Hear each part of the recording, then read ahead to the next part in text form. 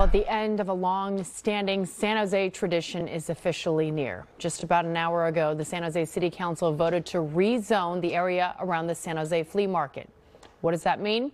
The flea market will move, and in its place, new homes and retail stores. Many people who rely on the flea market for their income say it won't be the same. NBC Bay Area's Damian Trujillo is live at San Jose City Hall with this development we are tracking. And Damian, this decision affects so many people.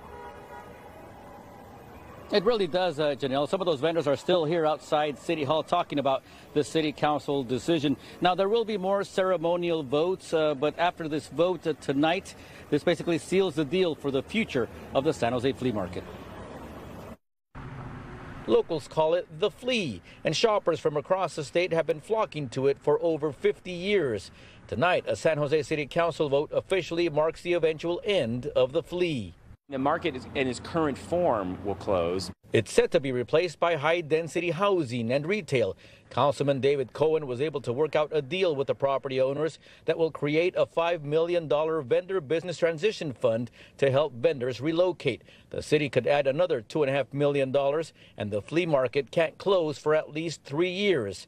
The new space will include a 5-acre urban village where the city says the vendors can move their shops once the new project is complete. My interest was keeping the market there, or at least some version of the market that would be allow us to pay homage to that cultural and economic center in our region. Vendors are not happy with the deal. They wanted to keep the flea market as is, even staging a brief hunger strike to draw attention to their cause. I was talking to my colleagues. We didn't get the whole pie that we wanted or the whole cake, but we got a slice, and we're at the table now. You know, that's what we've been fighting for.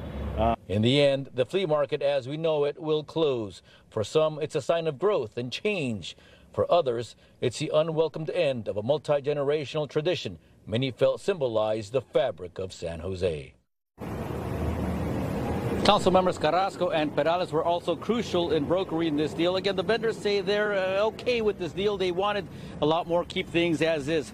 How personal is this? I bought my first bike at the flea market. I bought the frame in one stand. I bought the handlebars in another, the seat in another. It's personal for a lot of people in San Jose. Back to you in the studio.